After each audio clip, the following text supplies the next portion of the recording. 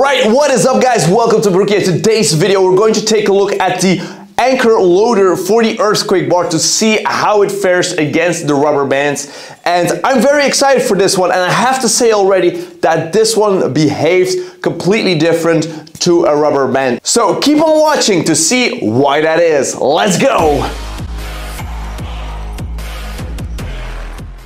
So why did I want to have this one as opposed to rubber bands? Well, I'm not a big fan of rubber bands because they will break over time. I have plenty of rubber bands that already have snapped on me, or that have like these little grooves that are like hinting that they're going to break. So what I do not want to happen is that I'm overhead pressing and all of a sudden one of these bands snaps, the weight falls down and the bar goes like this. We want to avoid that at all costs. So I thought these anchors look very sturdy. They're not gonna break. This strap is a nylon strap that is also not gonna break. So this is going to be a much more secure option. You just load up some plates on here and you're good to go. So let's take a closer look to this thing here. So it's basically a strap with a hook.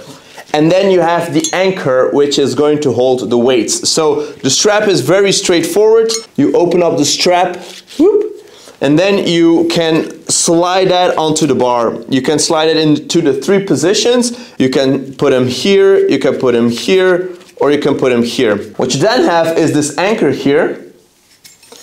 And you're going to load it up just like this. This anchor here, as you can see, is a laser cut, and you can see that from the burn marks where the laser was cutting into the metal. And they even engraved anchor loader onto this, and they also branded it with Bandbell. It looks a bit cheap. I mean, the font isn't that nice, but it's okay. You barely see this. And to see how much this weighs, let's take out the trusty food scale.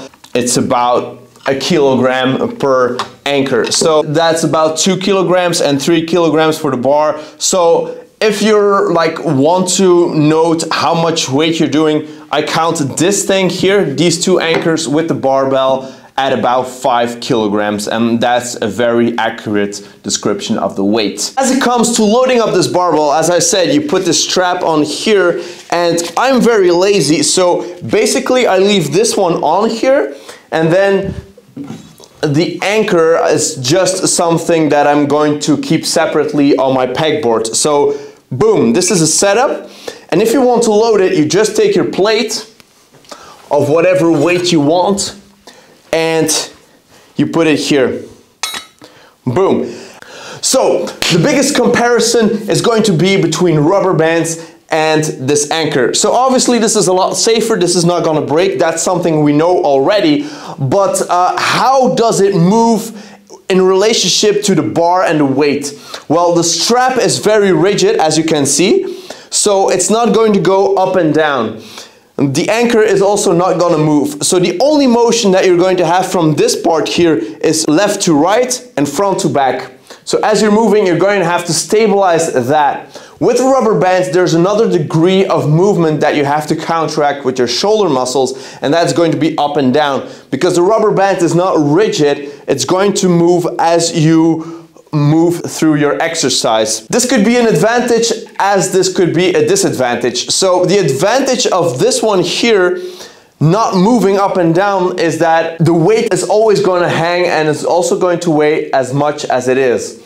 Whereas with the rubber bands, if you're going down really fast and go back up, what you're going to introduce is that the weight is going to bounce up. And as it bounces up, that makes the start of the movement a lot easier, especially if you're pressing. So that could be considered cheating. Also, safety for me is a very important thing. I know this is not gonna break. I know this is not gonna break. A rubber band can always break. Also, I can load it up very easily, so I'm very happy with that. Now, there's one very big downside to this contraption here, and that is with bench pressing. I don't know how they calculated it, but if I'm bench pressing and if I'm in the end range of motion, I'm hitting the floor with the plates, and not with these 5 kilo plates, but already with these 10 kilo plates. So if these ones here are on the bar, like they are right now, and you see the bar is not moving, I hung 10 kilos on one side more than I hung on this side, and the bar is perfectly fine. So in that regard, it's also a lot safer to be by yourself and to load the earthquake bar by yourself. So boom, no problem whatsoever. But, and I'm going to show this in a B-roll, this thing hits the floor already. So imagine if I want to go heavier and if I want to use my 20 kilo plates, I won't be able to because they're going to hit the floor very fast. So I don't know, maybe the strap is too long or something's off, but it makes it pretty useless if you want to bench press with this earthquake bar.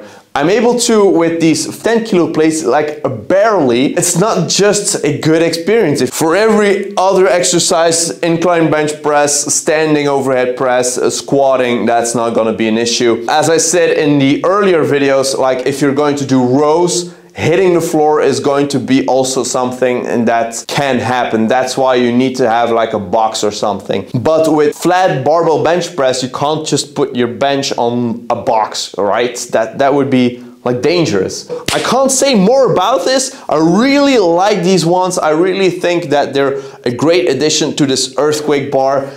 Super easy to set up, super nice to load by yourself. It makes it a lot safer, and that's really what we're after. Home gym users typically are by themselves, right? Maybe you have some buddies coming around, but most of the time we're going to train alone and we want to be able to be safe. I really urge you to get these anchors because that way you're going to be a lot safer. Thank you so much for watching, guys. I hope you liked this video. I hope you got something out of it, and I guess I'll be seeing you all in the next video. Peace!